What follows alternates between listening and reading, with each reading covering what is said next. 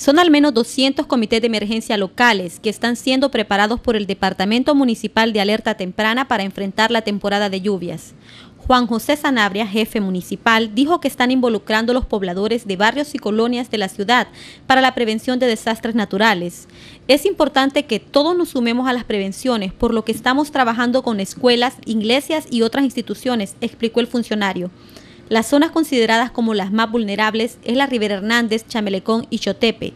En estos días nos enfocamos en la limpieza de quineles que de forma permanente pasan saturados por basura, ya que la población no tiene conciencia de dónde depositar los desechos, agregó Sanabria. Alerta Temprana de San Pedro Sula gestiona fondos para obras preventivas como la construcción de albergues en las zonas más vulnerables.